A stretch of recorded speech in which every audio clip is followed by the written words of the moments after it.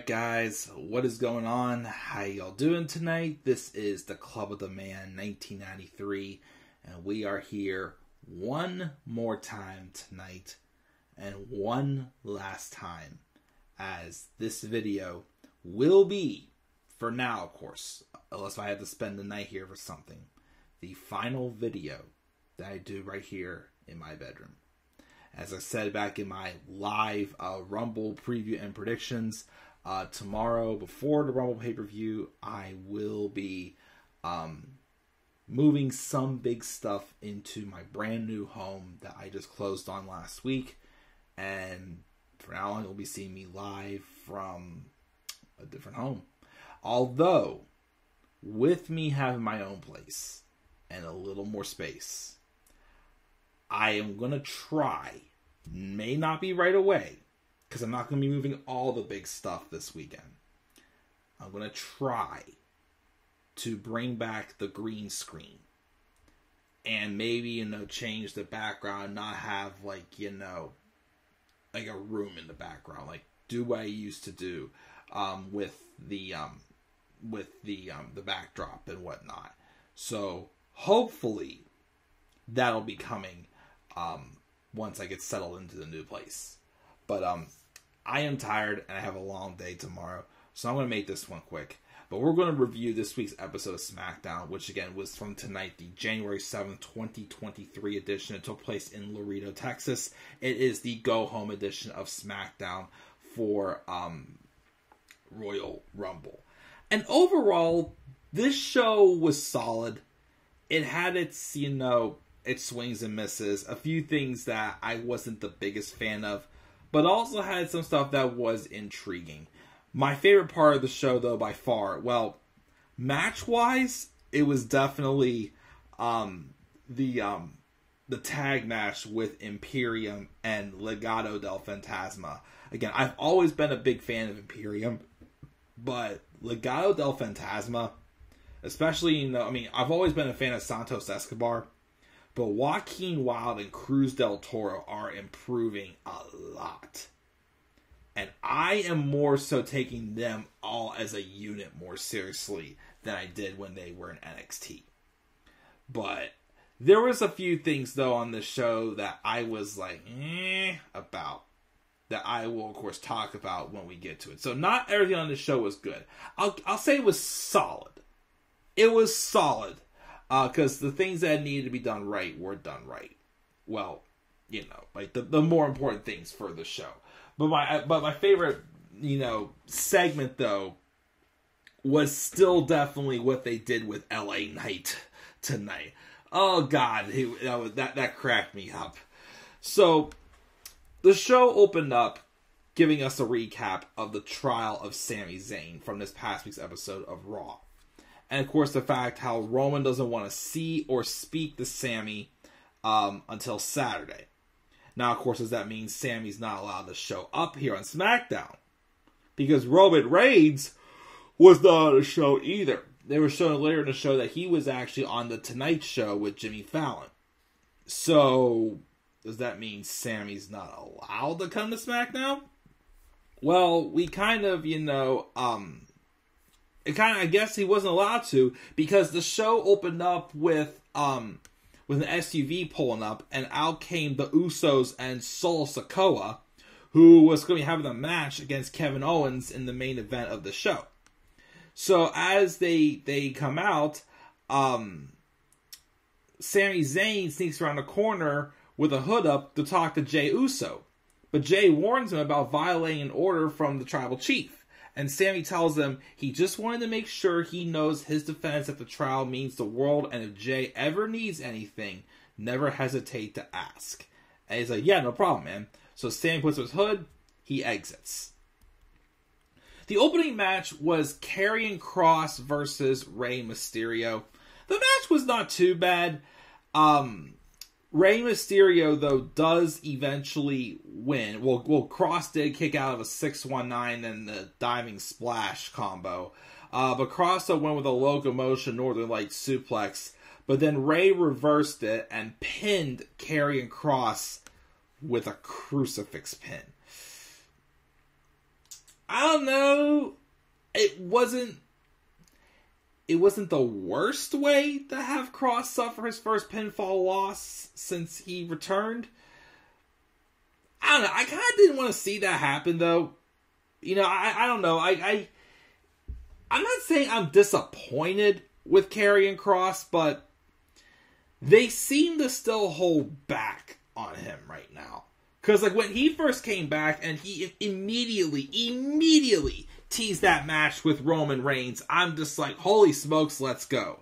And when they've given him promo time, he is masterful at the art he's doing. But they kind of slowed up on him.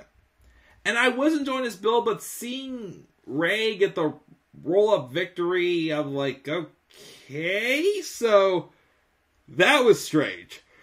Good match, but strange how they, with that finish.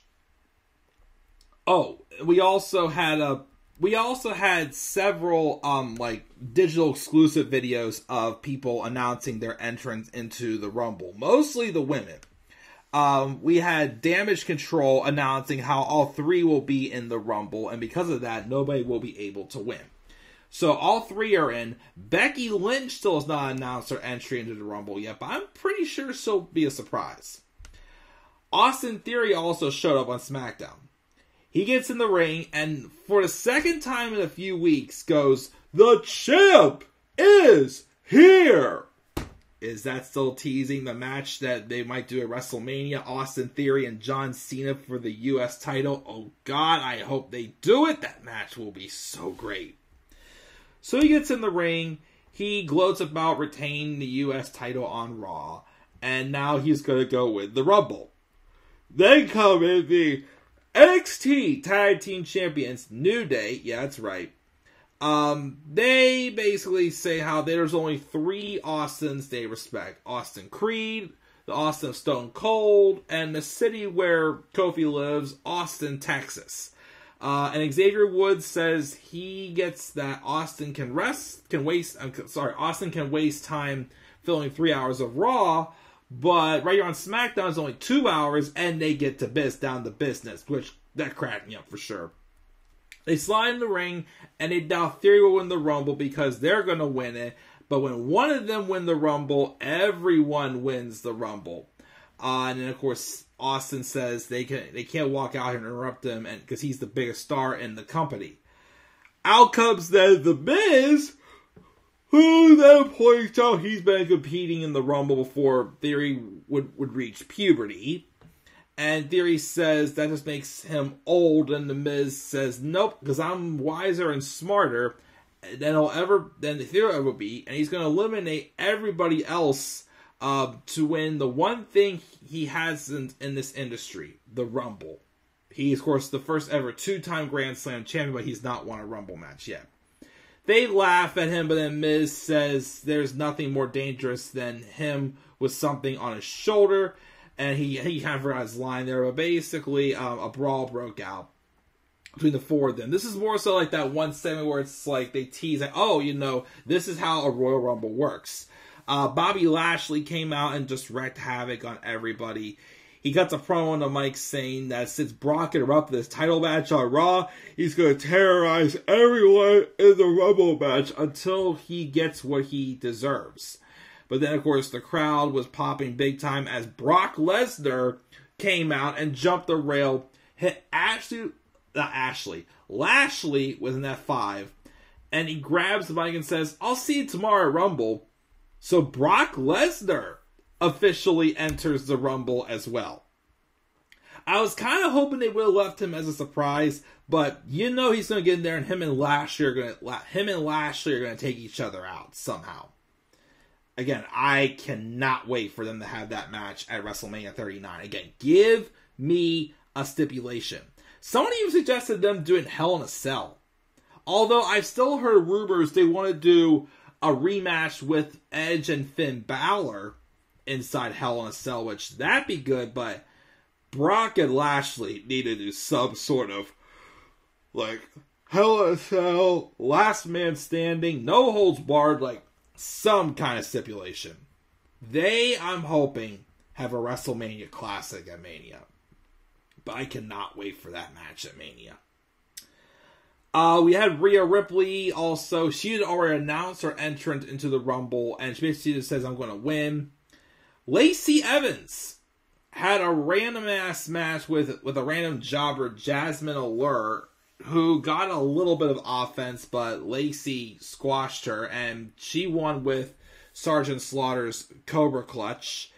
She then cuts a promo telling the fans to shut up and says the Cobra Clutch is unbreakable, and she's going to win the Rumble, and she demands a salute from the crowd from your soon-to-be Rumble winner.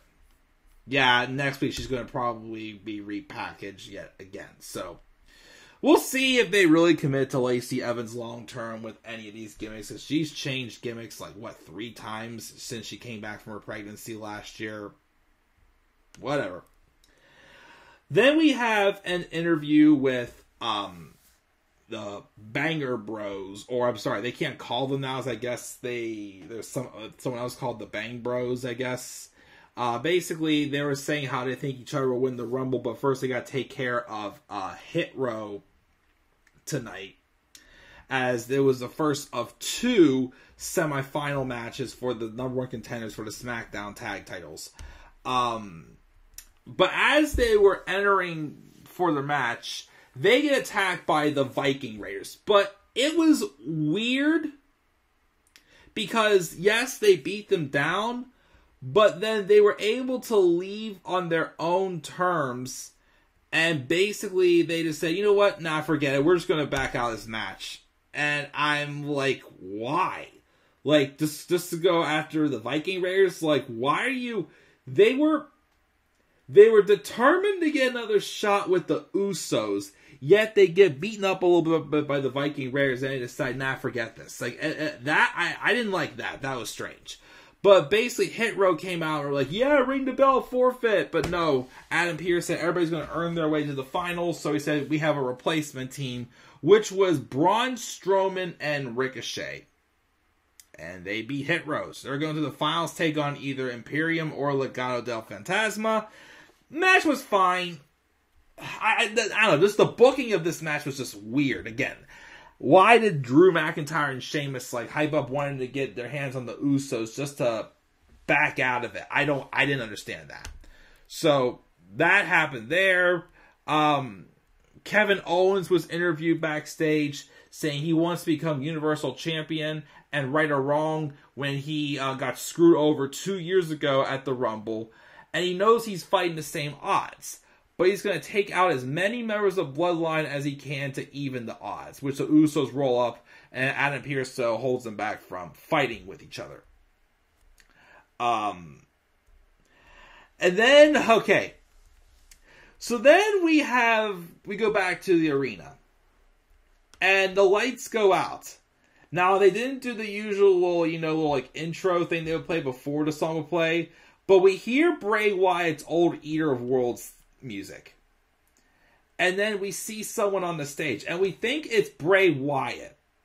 But instead, it's LA Knight. Dressed up like Eater of Worlds Bray Wyatt with a Hawaiian shirt and the straw hat. And he has this tiny little electric lantern. It's like something you would buy from a dollar store. One of the comments, I think it was Michael Cole, called it the world's smallest lantern. It was priceless. I thought it was funny.